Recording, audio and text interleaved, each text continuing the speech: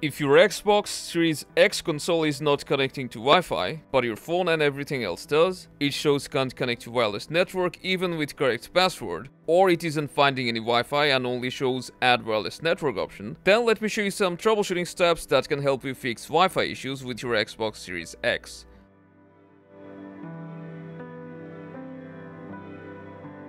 First of all, without getting into any complicated steps, try restarting both your Wi-Fi and your Xbox Series X console. Just unplug your Xbox console and your router's power cable, wait for around 3 to 5 minutes, then plug them back in and power them on.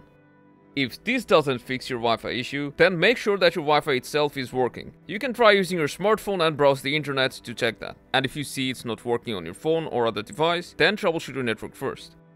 But if it's just your Xbox that's not connected to Wi-Fi, then try using a different network or a mobile hotspot. If it works on other networks, then this may be your Wi-Fi router's configuration, and you can contact your ISP for further instructions. And in the meantime, you can also try Ethernet connection and see if that works.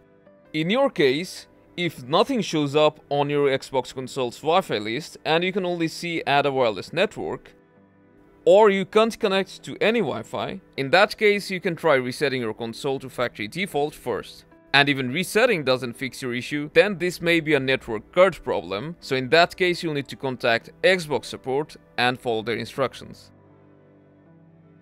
Hopefully one of these steps has helped you fix the Wi-Fi issues with your Xbox X. Make sure to leave your feedback, and if this helped, drop a like, get subscribed for more.